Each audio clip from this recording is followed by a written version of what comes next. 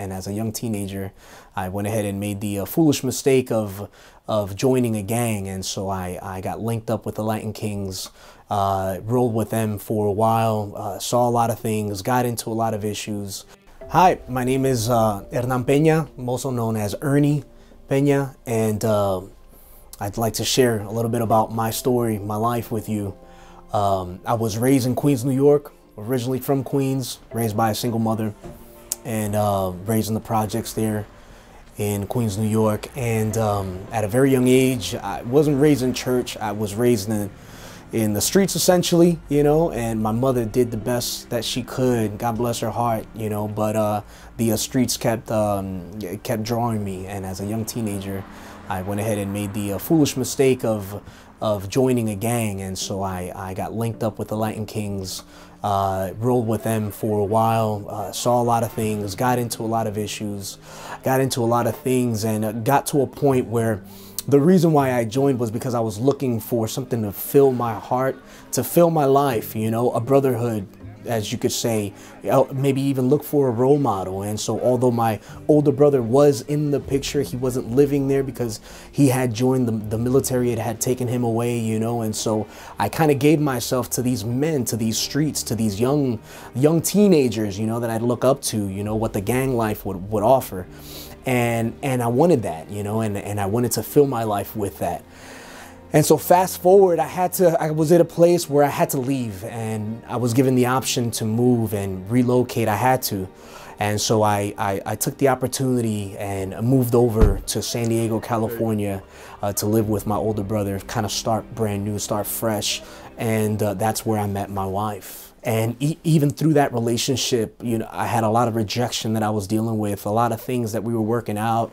And as young teenagers, got married at a very young age, had my daughter at a very young age. And so I found myself still not feeling, although I was married, I had the relationship, I had the brand new family, that I was still giving myself to different vices, to different things to try to fill something in my life. And so then I looked for a higher calling, and I joined the United States Navy, you know, to serve my country proudly, especially after 9/11. That struck a chord with me. My older brother was in the Marine Corps, and so I joined the Navy, and I tried to do what I could there.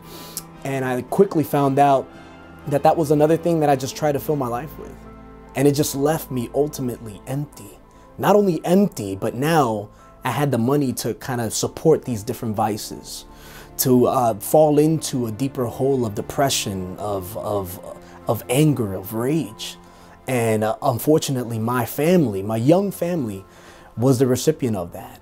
And it wasn't up until 2006 that a man who was my barber, and I went to him because I was looking for, you know, the New York cut. And so he was well known, but he was a Christian man. And every single time that I sat in his chair, he would try to tell me about Jesus, and I'd block him off because I wasn't raised. I didn't see Jesus in the streets. I didn't see Jesus in the things that I was doing, because everything was blocked by what I wanted, my desire, the flesh, just things that I wanted to enjoy about the world. And so I clearly, I couldn't see Jesus.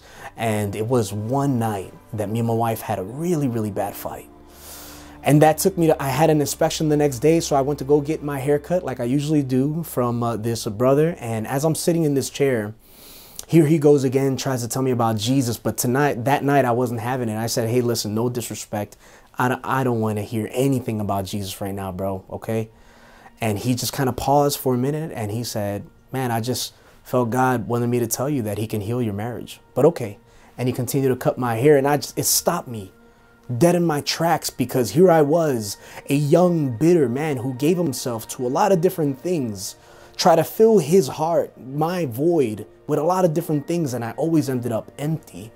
And here was this man speaking something. He doesn't know what I have going on.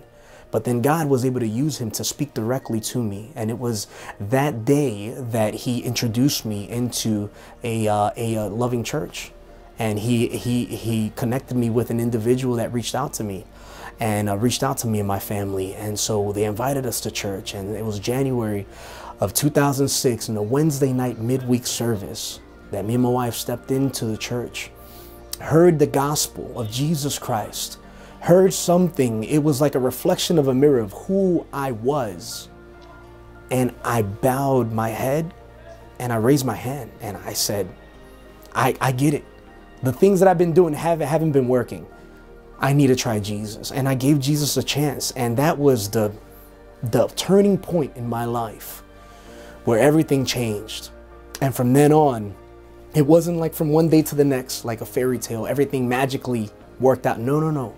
But from that day, I walked away from that altar, stood up, and I felt this heaviness off my shoulders. And a new relationship happened. Something new happened in my life. And that was a long time ago. And I never knew that I could experience that. And so here I am today. I've been called. I've felt the call to preach the gospel of Jesus Christ. Served my time in the Navy, got out, stepped out in faith.